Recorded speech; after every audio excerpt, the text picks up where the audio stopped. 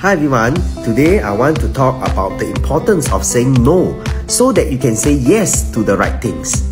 We live in a fast-paced world filled with countless opportunities, commitments, and demands on our time and energy. It's easy to get caught up in the cycle of saying yes to everything that comes our way, fearing that we might miss out or disappoint others. However, learning to say no is an essential skill that empowers us to prioritize what truly matters. Saying no doesn't mean being selfish or uncaring. It means recognizing your own limits, boundaries, and priorities. By saying no to the things that don't align with your values, goals, or well-being, you create space for the things that truly matter to you. When you say no to the wrong opportunities, commitments, or relationships, you free up valuable time and energy to invest in what brings you joy, fulfillment, and personal growth. It allows you to focus on your passions, pursue meaningful connections, and engage in activities that align with your values and aspirations.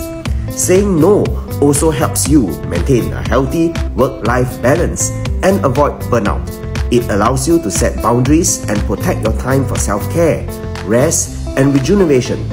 By prioritizing your own well-being, you become more present, productive, and able to contribute your best to the people and projects that matter most to you. Remember, saying no is not a sign of weakness or failure. It's a powerful tool for self-care, self-respect, and intentional living. By saying no to the wrong things, you create space and opportunities for the right things to enter your life. So embrace the power of no and learn to discern what truly aligns with your values, passions, and aspirations. Say no to the things that don't serve you and confidently say yes to the opportunities and experiences that bring you joy, growth, and fulfillment. Thanks for watching.